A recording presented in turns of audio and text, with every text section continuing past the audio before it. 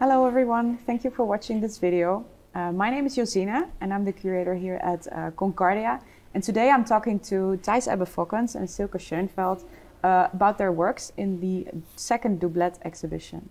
And I would like to hear a little bit about themselves and about their works in this space. So hi Silke, thank you for being here. Could you tell us a little bit about yourself as an artist and about the work that we're seeing here in this space? Hi, I'm an artist from Dortmund, Germany, and for this exhibition I made a video which has a documentary-like approach, and the entry point for this video was the cutting down of a cherry tree in my mother's garden. And yeah, from this incident I started a conversation with her about transgenerational trauma. And yeah, this video is called I May Always Ask Her Anything, and I installed it here in Concordia. I'll go quickly to Thijs so you can introduce your work a little bit. Hi Thijs. Hello. I live and work in Den Haag, Holland. My whole practice revolves around the idea that art serves as a way to engage with the complexity of the world, of existence. And therefore I create spaces to do that. To deal with complexity. Yes. Yeah. Okay, we'll get into that a little bit more later on maybe. Silke, you said, so it's a pretty autobiographical approach that you had in this video. Is that something that you usually do in your work? It's the first time that I work autobiographically with video. When I started making art, I already worked with the photographs that my grandfather took. So there has been a period in my life where I already worked autobiographically, but I didn't do it during the last 10 years.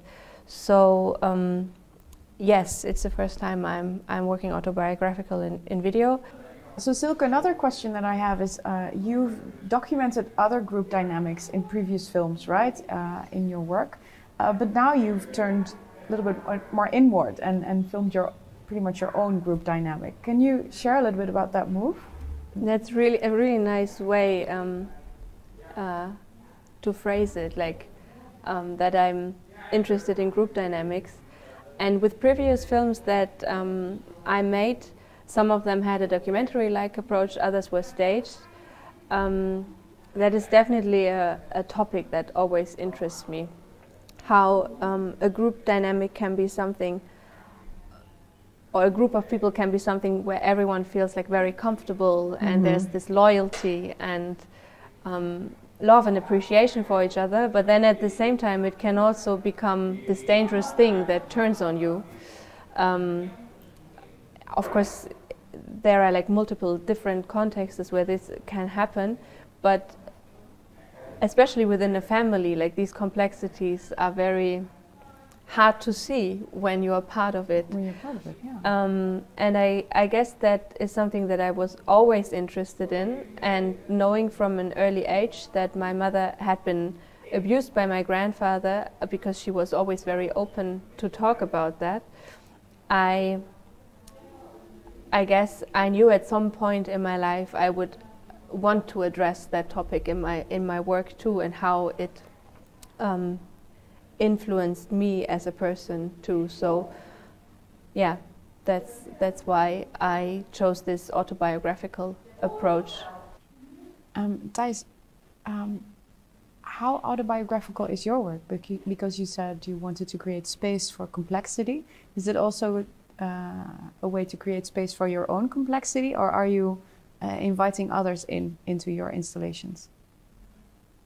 Both. It's a very personal process. All the interests and fascinations are personal, and I think that may very well translate to others as well, that they come across the same complexities. I do think there are some personal struggles that I see as societal struggles as well. Like? Recognizing and enabling another kind of sensibility in how you position yourself in the world and how you act on your surrounding and other beings.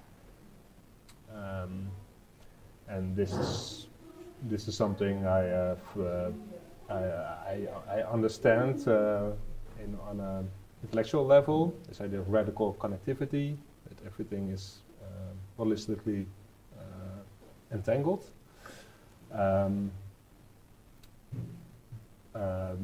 But it's really hard for me to really hold and to grasp. So I need some tools to help me with that, and it's where the art comes into. Speaking of tools, Yeah. I'm very interested in the way you set up your installation here in the space. Could you share a little bit about that process? How you do it, why you do it maybe? Yeah, so the making for me is not like I don't really work as a designer. That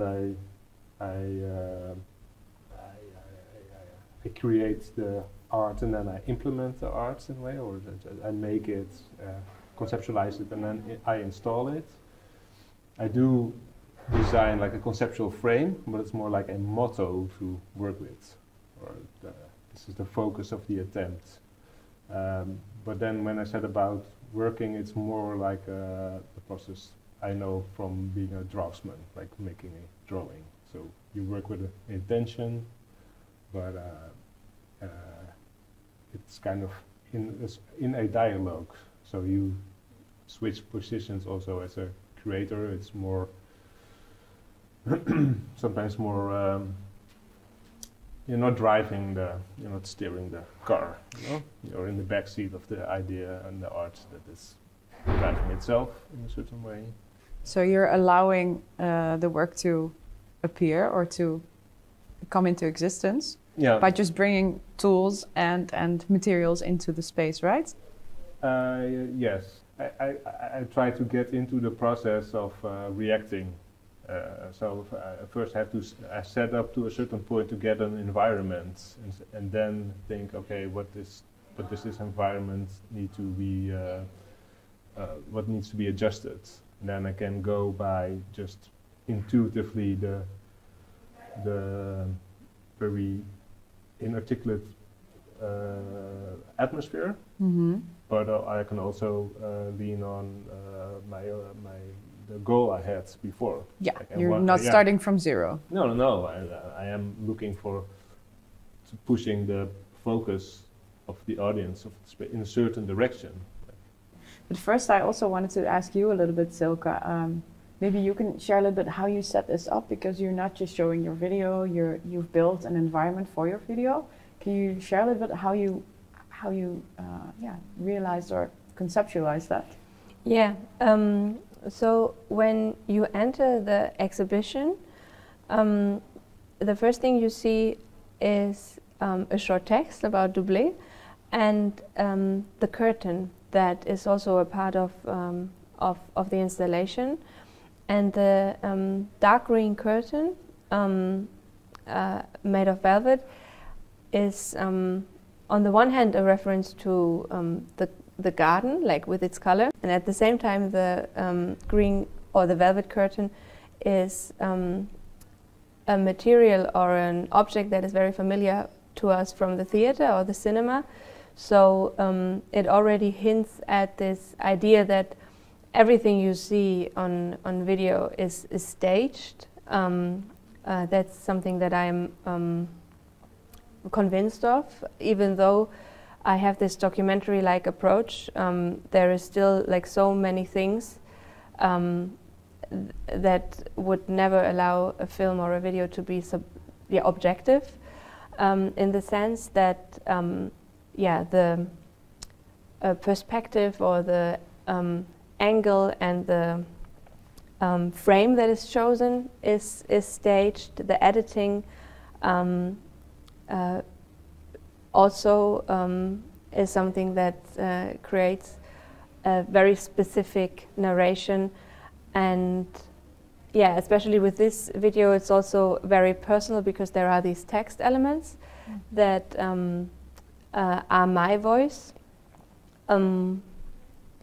Yeah, and the velvet curtain is something that lures you into the space. So you walk through a small labyrinth, and then you enter the big room where the video is shown, and the audience is invited to sit down on brown benches that reflect also the material of the wooden floor. And at the same time, of course, they are made of wood, and so there's a reference to the cherry tree, which is very obvious. And there's also a nice hidden reference that you will get when you watch the whole video, because within the video my mother talks about a brown bench that she would like to carry to a different position in the garden. So while you're sitting watching the video and you hear my mother talking about it, you sit on that bench. Sitting on the bench. Yeah. Oh, that's a good one indeed. And so can you tell us a little bit, you addressed it previously when you said that the video deals with the sexual abuse your mother suffered, or it references it. How did you feel bringing that theme into your work? Did you feel a certain responsibility as an artist to deal with it in a certain way? So as I said before, the entry point was the cutting down of the cherry tree, which made me realize that I know that since I'm pretty young, I already knew that my mother has been abused by my grandfather, and she now lives in her parents' home, and she takes care of the garden, which is something that my grandfather used to do. So when she cut down the cherry tree, I started thinking about the meaning of this gesture, and I was longing to have this kind of conversation with her. I wanted to ask her what it means for her, and right from the beginning it became quite clear that my interpretation of this act is a very different one than hers. Like, she was much more pragmatic about it. Yeah, let the sun shine in. Exactly, exactly. And she was like really tired of those rotten cherries falling on the ground for many years already. And of course, I saw all these metaphorical meanings in these gestures. And for her, it was much more pragmatic and just practical thing to do. German practicality. Yeah, maybe. Yes, yes. And so, from this urge to have this conversation and knowing that my mother, this expression, which is also the title of the work, I may always ask her anything, is really something that she would promote within our family structure. You give her a great voice through your video. There's definite themes that overlap, I think, in both your works, and I think the idea of transformation and maybe intergenerational trauma or grief, and then coping or dealing with that, I think that's really significant in both installations, I would say. Can you share a little bit about how you both created this space and what were your thoughts when doing it? I think it's this was really also the link that I just had in my head, because